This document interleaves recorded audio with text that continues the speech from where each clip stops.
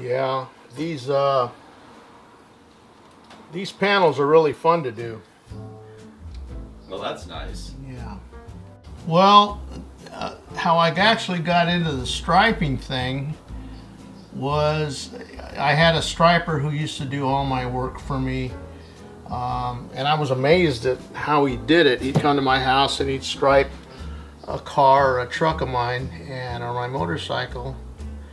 And I would watch him. I would just watch him pulling these lines, and pulling lines was one thing, getting a design was another. And how did he do that?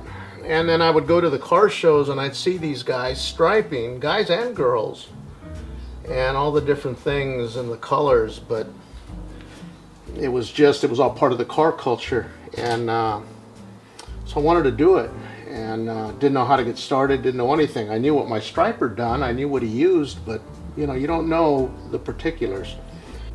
It was January, well, probably the beginning of February of 13, and I got all the things I needed, and went to the store, bought the paint, bought the correct brush, and I started striping. I started practicing. Where it went after that, I would have never guessed. I would have never dreamed. And that's how I actually got in this kind of thing. What other artists, contemporary or otherwise, are you inspired by?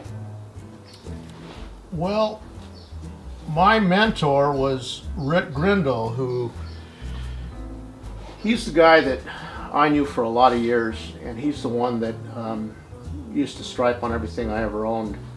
When I finished this, he striped my firewall and my dashboard right before he had passed. And he had done some show signs for me, but he had striped all my street trucks, my motorcycles, a couple cars, and he was my mentor. He was the guy that I looked at, and Rick Grindle was my mentor. That's his paint box right there.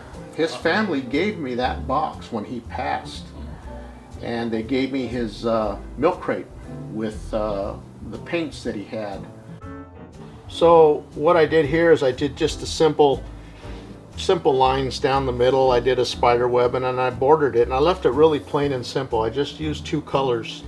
So where did the term wicked lines come from? Well, back in the day when my hot rod was satin black, I was going to Grand Nationals for the first time in 2011.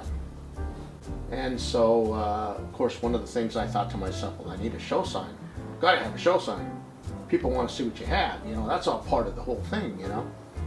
So I went to my pinstriper, Rick Grindle, and I said, Rick, I want to do a show sign. And he said, okay, what do you want to do with it? And I said, well, I need a name. He said, do you have a name for your car? He said, that's kind of cheesy if you ask me. He was a beatnik kind of guy. I said, well, yeah, but those are kind of the rules. That's kind of what you do, you know. So I says, I don't know, Rick. Wicked, satin, black satin, I don't know. And he said, wicked? You like wicked? I go, yeah, I like wicked, I guess. How about wicked satin? How about wicked suede? He looked at me and he says, how about wicked in suede? And I said, okay, let's do that. So he painted my sign, hand painted it, and it was wicked in suede. When I started striping, my daughter, you know, was talking to me, and she said, Daddy, you need to put a name. You need to do something, because I started seeing this stuff getting serious, and wicked lines seemed appropriate. It's been a fun ride. Like I say, I've had opportunity. I've done a lot of things in a short time. People have been really good to me. I love doing what I do, and it's the people that drive me. If they stop and see what I'm doing, I show them. If they ask a question, I take the time. If I can just keep doing this longer, the better things get for me, the more scared I get. of not finishing, and then I end. And I'm not ready for that. I did cancer, my wife did cancer, scariest things we ever did. But I'm not done yet. And so I just keep doing as much as I can, as long as I can. And that's my story, and that's what I'm going to stick with. Hi, I'm Pinky Swear, and you're watching Blacktop TV.